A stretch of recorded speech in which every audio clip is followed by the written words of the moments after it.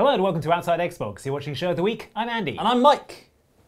What's wrong with the sofa? Oh, it's brand new.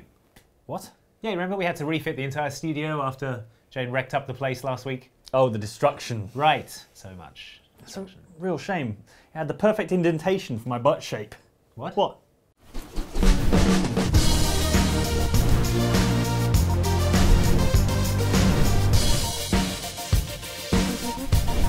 Oh, it feels weird. Can we not at least have got a new sofa with cup holders? No, for the last time. That's what we had Luke for. I haven't been this uncomfortable since we played the Blair Witch game. There's a Blair Witch game? Oh, shit.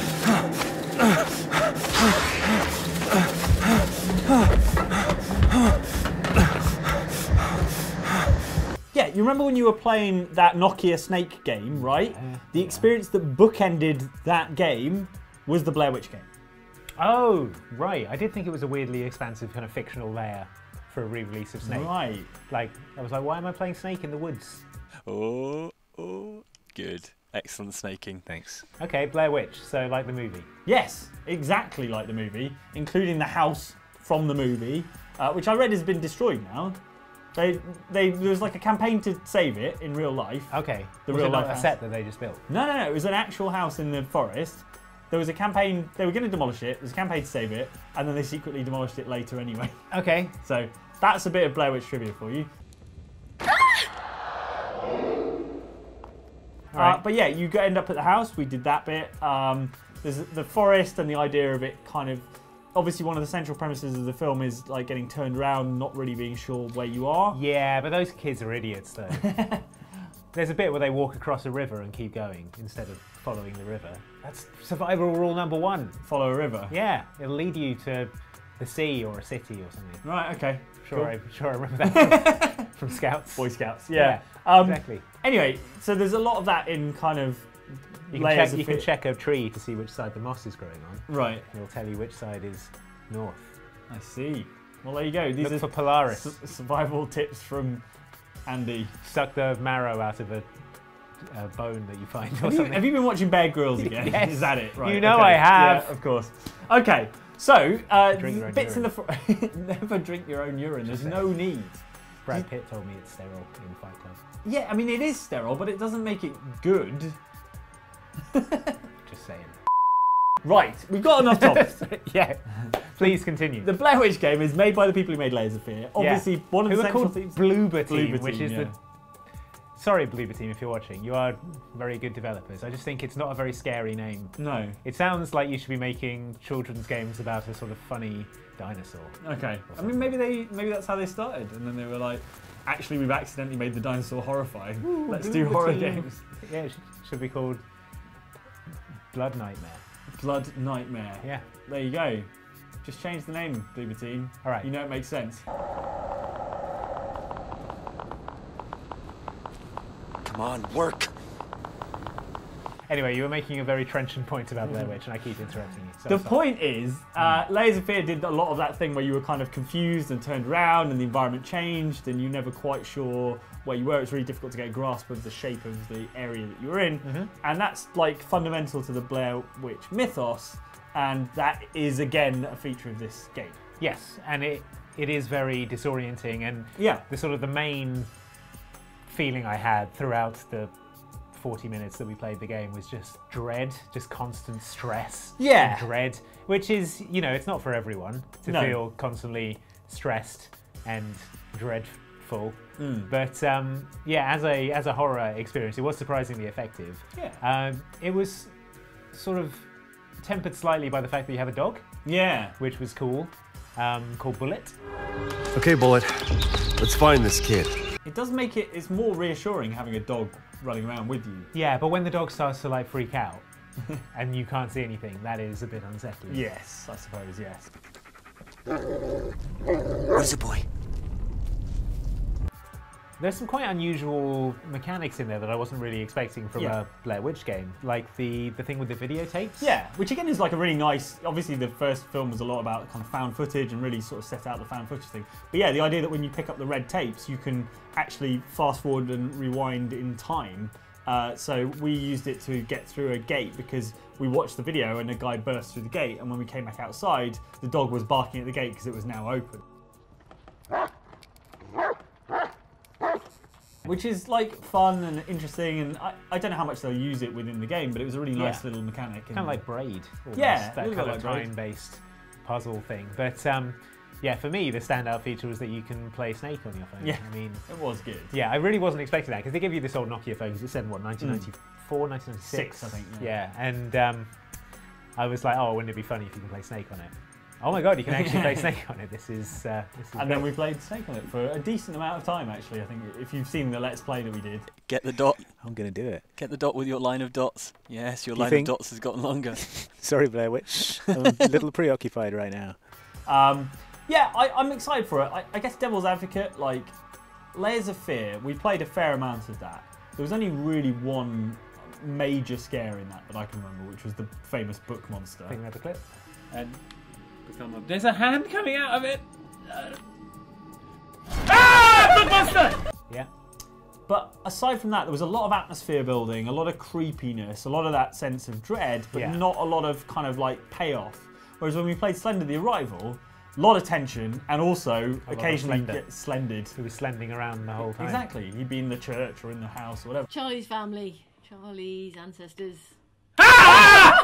Jesus! Ah, the door! Yeah, the bit in the house though with the creepy. Was that? I don't even know if that was the Blair Witch. We were referring to it as the Blair Witch because we will refer to literally anything that attacks you in the game as the Blair Witch. I don't think it was the Blair Witch. I think it was apparently like it was some sort of a Blair creature. Yeah. Yeah.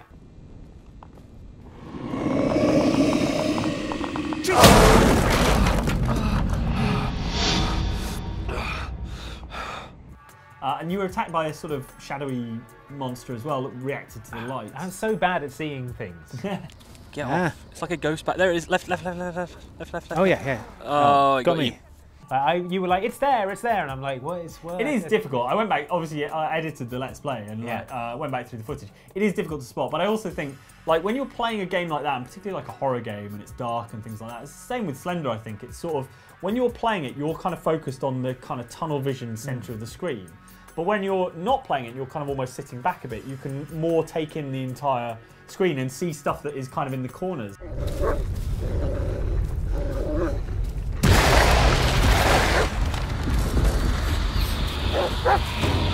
If you look at the comments for one of our horror Let's Plays, a lot of people would be like, are you blind? You missed this at time code, or this at time code. And it's like, yeah, when you're watching the whole thing detached and not controlling it, you are free to scan the entire frame. But when you're playing, you're very specifically focused on certain parts. Yeah, so exactly. It is easy to miss that stuff.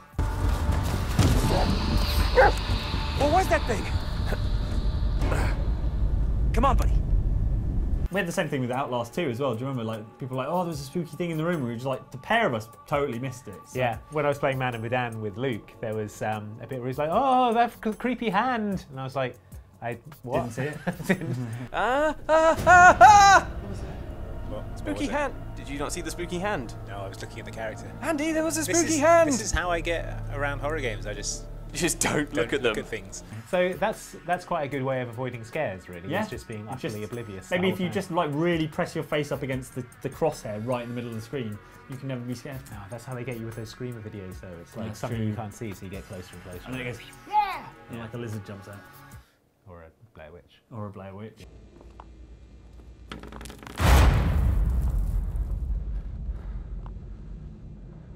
It's not going to be a super long game, as I understand. I think it. 6 to 8 hours. So, Yeah. but it's not full price as well. It's like slightly cheaper. And it, like all of Bloober Team's like horror games, it looks really good. Like it's a really pretty looking game. Yeah, and there's going to be some different endings depending on what you do in the game and how you treat the dog specifically. So be nice to your dog, or else you might get Blair Witch. Oh, unless the twist is that you've got to be really mean to a dog because the dog is the Blair Witch. The dog was the Blair Witch all along. And then at the end you're like, well, Bullet, we finally made it. And you turn around and Bullet's like, and then you're like, oh no, and then you realise you're standing in a corner. Yeah. And then you realise you're in Blair Witch 2, Book of Shadows, and Queens the of the worst Stone fate Age. of all. Queens of the Stone Age starts playing. Is that what happened in the credits? Have you not seen Blair Witch 2? I have, but I saw it like 100 years ago. The opening scene is set to "Feel Good Hit of the Summer" by Queens of the Stone Age. Oh my god! Nicotine, yeah. Because they're all. It's very literal. It's so on the nose. They're all off to take drugs in the woods or something. I can't remember. But yeah, so it should be a compact little horror experience to play. I don't know why it's coming out now, not in October. Yeah, right. Well, like maybe October. just sit on it until Halloween, but I'll take a new horror game anytime. So yeah, but yeah, I'm looking forward to playing it, and also I think we should play it as part of our Hallow Stream celebration. So that would be good fun. Let's save some of it for Hallow Stream.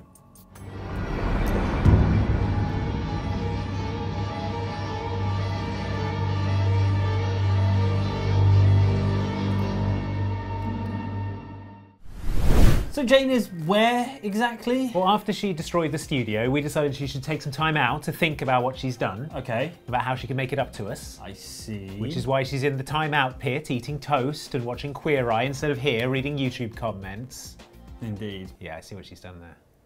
Well, Mike, what I have been up to this week is I've played some Borderlands 3. Borderlands, is it? Another one? There's a third one. Did they not hear me talking about how I hate numbers coming out of people's heads and they should probably just stop? So that was a clip from last week's show of the week, which was about Borderlands 3. It certainly was. Mike, which I think we established.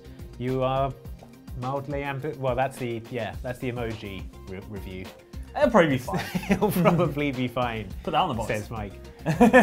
Don't put that on the box. But, I don't think there's any danger of them putting that on the box. Yeah, I think we have a clip of you being mildly ambivalent.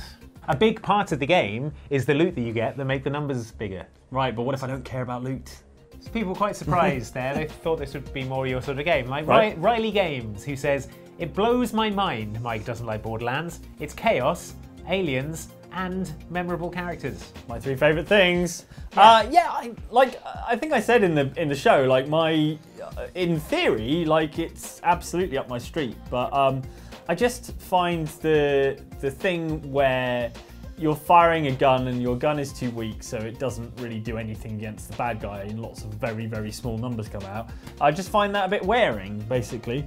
So you're literally swap gun for sword, and you're literally describing Dark Souls. No, that's a game that you love. No, but that's not quite the same, because that's like a giant, like, horrifying monster. With numbers coming out of it. And it's still satisfying to hit those things, whereas I don't know, just something about Borderlands just doesn't...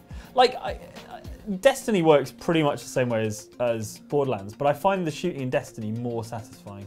But Borderlands has a sense of humour. It does, and Destiny absolutely does not have a sense of humour. Other than like them thinking that the Vault of Glass was an acceptable thing for me to try and play. That's kind of funny, I suppose. Funny, yeah. But yeah, Borderlands, I'll have another crack at it, based entirely on the fact that it should be absolutely my jam. But I feel like I might not stick with it. Like I didn't stick with all the other ones. You can play as Flak. They're a robot with pets. Yeah, the pets people. do look great. The pets do look great. All right, okay, I'll give it a go. I'll give it a go for you guys. But I may not end up finishing it. And voiced by Pro ZD, the YouTuber who does the funny skits. Yeah. So what's not to like? All right, fine. Next comment. Okay, Jackie4 says, "If you're looking for merch ideas, I would like to ask for stuffed animals (brackets plushies) of your D&D characters." I mean, I would like those things as well. Yeah, didn't someone gave us? Do we have any of those? I'm going to go and look right now. Mike, entertain everyone while I'm away briefly. Do a monologue or something. Is this working? Right. I can't find them because we were made to tidy up the studio recently. And they will exist somewhere. But they're amazing. Someone made us. There's a picture. I'll put it up on screen now. Someone made us plushes. Yes. Of our characters, and they were great. And yeah. I think that we should also do that. I think that would be great. It sounds like complicated and expensive to do, but that doesn't mean we won't necessarily do it. It just might take a while. Yeah. I guess that's fair to say. Yeah. So not ruling it out. No, but there is new merch coming soon. Secrets. Yeah. Secret merch. Yeah. And if you have any cool ideas for t-shirts, do keep putting them in the comments. We're considering all ideas. Yeah, of course. Yeah, so let us know. Pierre Gasly! It's an appropriate name for a man like you, because you are ghastly at racing cars. That's right, friend. Oh, you think you can just come into my yard and race cars? Well, let me tell you something, friend. Ain't nobody race cars around here like the god of driving! Oh, old Ghastly. He's rapidly becoming like the fourth member of the presenting team. Yeah. He's been on pretty much every show of the week since he was on the channel. Yeah, true. Fine by me, but about Pierre Gasly more than we talk about pretty much anyone. Yeah. Yeah. Someone asked me the other day if James still worked with us. He does. He's there. James is there. Hey, James. Yes, Pierre Gasly. Yeah. Should I cut another promo? He's had enough. He's had enough bad news this week. All right, fine. Dapper Horror says, "Oh, Pierre Gasly's been demoted. How will he become Pierre Gengar now?" That's a Pokemon joke, isn't it? It is, yeah, because Gasly evolves into Gengar. And then what? I feel contractually obliged to boo that. So boo. Okay, good. But that's probably what they want. You're probably just encouraging them. Yeah. He's been demoted, so I don't think there's an earlier evolution of. Right. What was the ultimate evolution of what comes after Gengar? Because there's 3 normally. So yeah, Gasly, Gengar, Satan. Satan. Yeah, it's a ghost. Like there you go. That's, all ghosts become Satan. Sure. Eventually. But yeah, so best wishes to Pierre Gasly. Yeah. Chin up. Okay, ready? Home your briefcase, go. Yeah, it's going. There she is. There we go. Oh, the police. Oh, no, right next to the police. Do you remember that, Mike, when we knocked out all those people with a homing briefcase? Yes, I'm not sure if they'd remember it because of the whole head injury thing. Well, yeah, yes. and in the top level of the escalation, you drowned them all in a creek. Oh yeah, I did do that as well, yeah, so definitely not. I don't remember much. That was fun. We have some comments, such as this from Dribblondo, who says, "Fun fact, the higher your frame rate, the slower the briefcase goes." No, this one. Okay, step back. You gotta oh no, the local politician. The local politician. Get him as well. Oh. Okay. That makes no sense to me whatsoever. Like if the animation was a series of frames, you'd have thought if the frame rate was higher, it would go more quickly. No, because there'll be more frames inside the briefcase, which make the briefcase heavier, which means it moves slower as it flies through the air. So that's how video games work. Yeah. Because I mean, most of the frames will end up inside the briefcase. These don't want them on screen. No, they'll be obvious. You'll see confusing. them. Yeah. So 47 probably packed them all And in the then it moves briefcase. slowly. And then it was heavy, and he was like, "Ugh," and it's like, oh god, I'm gonna lift all these frames as it goes around. Makes perfect sense. So yeah, that makes sense. Any game designers who want to agree with me, get in touch. Dally Daydream comments, "In which the escalation becomes that little bit more tricky because of the house rule. If they are running, they get briefcased. Because Mike spent hours unlocking this weapon and it's funny." Okay. Wait for yeah, is she gonna no wait. Okay, good airtime. I really did spend quite a long time How unlocking did you that even one. unlock the briefcase? Didn't you have to do some stealth-based challenges? Yes, yeah, which is How did you do not that, really my even? forte. Well, actually, fortunately, a couple of them are less stealthy than they seem. So the one where you had to get the briefcase out of the morgue to the the crypt. Yeah. You can actually do that just by sprinting through and shooting everyone. Oh, okay. While wearing the awful outfit. Oh, that's straightforward. So that was fairly straightforward. I unlocked the sniper rifle by doing the Marrakesh escalation, the one that we did ages ago that was really difficult. Oh, the one where you have to hang off a building for hours. Yeah, all sorts of awful stuff, and you're not allowed to be spotted at all in the final bit. Yeah. So I got that sniper rifle, and then it was just a case of getting up to the top of the tower. We had the wrong tower when we were talking about doing the wrong tower anyway. Right. When we were doing the stream, it's the other tower. Okay. Did that, it's not a problem. So really that live stream was just doomed from the start. Yeah, but there was cake, so it's fine. There was cake. And then the one with the guys, you have to, there's a fuse box on the side, and use that to get one of the guys out. You go and kill the other guy with the briefcase, toss his body through the window into the water, so you can eliminate them through that. You don't have to do it on the jetty. Very nice. And then you just keep making noises, and it's really difficult because there's no cover within that little hut, and if you get spotted, you immediately fail. So it's quite complicated, but yeah, it's doable. All right, well done. Thanks. So all right, let's try again. All right, get that rake down. Drop Down. it. Yeah. Rake is down. Oh no, Whoa! it broke! Oh! What? What? What? What is with those rakes? Yeah, I know, like just made of sawdust. Like, what do they think rakes are? I don't know, but that would not survive a good hour of yard work. A good minute of yard work. Yeah. Or like being picked up at all. Yeah, it's like Thanos snapped his fingers and 50% of all rakes on the planet just disintegrated. Yeah. Well, Tom Cheney says 47's grip is so crushingly strong that the rake is mostly sawdust by the time it leaves his hand, only needing the little jolt of hitting the floor to overcome the friction holding it together. Right. So that's his So theory. what he's saying is that 47 has compressed it all to the point where it's becoming dust. 47 is like so furious that it's just full of like micro fractures. Right. And then like when it drops, anything, yeah, the structural integrity is so minor Sounds legit. Anything that happens will just shatter that rake. Sounds entirely legit. I've seen 47 hang off a building for ages, mainly because I've normally messed it up and every guard in the building is coming after me. It's hard. It's hard to hang. There was a. I was recently at the Calgary Stampede, which is sort of like a county fair type deal. Cowboy show. Cowboy show thing. And one of the sideshow attractions they had was hang off a bar for 2 minutes and you win $100. You just had to hang there. For 2 minutes is a long time. 2 minutes is a long time. Someone got it. I saw someone get it. Yeah. But 47 wouldn't even break a sweat. You could probably do it one-armed.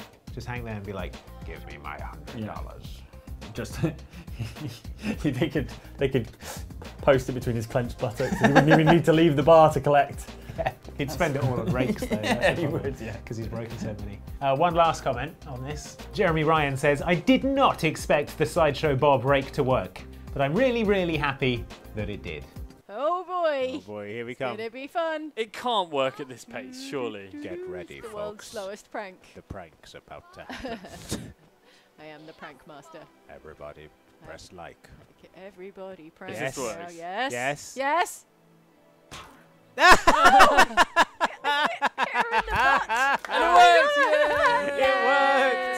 It worked. It hit her in the butt, and she fell unconscious. I didn't expect it to work either because the rake was the wrong way up. Yes, yeah. So 47 placed the rake sort of pointy bits down. Yeah. And somehow it still like on an angle. did the spring, but only after the lady ran over it, and then it hit her in the Came up, hit her in the back and back of the head. which is not how the rake thing works. But okay. I think it's more likely to knock you out if it gets in the back of the head though. Well, the base of the skull. Yeah, there's just like a tissue thin layer of bone between Right in the brain stem. between you and all her memories. Right. Oh god. Personality core. Oh no. It's just right there in the medulla oblongata. Yeah. But yeah, physically it looked a bit weird, but I'm glad as a concept it works. Basically. Yeah. Yeah. Exactly. All right. So those were this week's comments, Mike. Yeah. Good crop of videos this week. New D&D went up on our channel this week. So if you haven't watched that yet, check that out. Some good stuff in there. Some good Egbert lore. Oh yeah. Yeah. If you're interested in what the flip is going on with Egbert, yeah, like you're going to find out a lot more about his whole deal. Can you give us an Egbert tidbit for viewers of the show? A little bit of secret lore, maybe no one knows. Yeah, I think I may have mentioned this once before, but people don't know it, is that when I actually wrote the original character description, Egbert was missing a little finger on one of his hands from an explosive mishap. And I'm not sure it's... like Harold Lloyd, the silent movie star. Yeah, exactly, yeah. So that's in the character description. It's not really become plot relevant yet, but maybe one day. You're not doing that for your costume in live shows. Oh, it's sawing my finger off. Yeah. I'm not in the prestige. You know, I'm not going full commitment to the trick. I'm trying to get my costume to precisely match my character artwork. At the point when I can have a full animatronic Egbert suit that looks like, you know, the same sort of style as those old Ninja Turtles movies. Yeah. I'll absolutely do it. But until then, it's a silly spray painted hat and the robes. I'm going to insist you like bind a finger for the next live show for verisimilitude. Right. Okay. All right. Swoosh. That's all the video that's fit to internet. Thanks for spending your precious time with the likes of us. Yes, but before you go back to your whole deal, could you do us a solid and hit that like button? Yeah, and if you've already hit the like button, why not hit that bell button to be notified every time we upload a video? Why not indeed? Thanks. Bye. So how's that new sofa working out for you? Yeah, I'm getting there. I feel like if I rock back and forth from buttock to buttock for about 16 to 18 hours, I'll probably create a new indentation that perfectly suits my butt shape. So are you like clenched at the moment, or are you going? No, you need to be a bit loose. You need to give yourself room to. You're trying to recreate standard conditions. Yeah, exactly. Yeah. You know, it's like everyone's butt is unique. It's like a fingerprint, but on your butt. It's like a fingerprint, but a butt print. Yeah. Yeah. Okay. Well, I can see that, but also I'm amazed they don't use it for security doors and things like that. What, like a scanner? Yeah. That you just. Everyone's butt's so individualistic. No two butts are the same. Would it work through clothes or? Probably not. Okay, I am seeing some flaws. Okay. In the plan. Are we talking hygiene? I mean, for what? No, actually, you know what? That's fine. I thought so. All right, you work up this butt-based security protocol, and I am going to go and do literally anything else. Okay.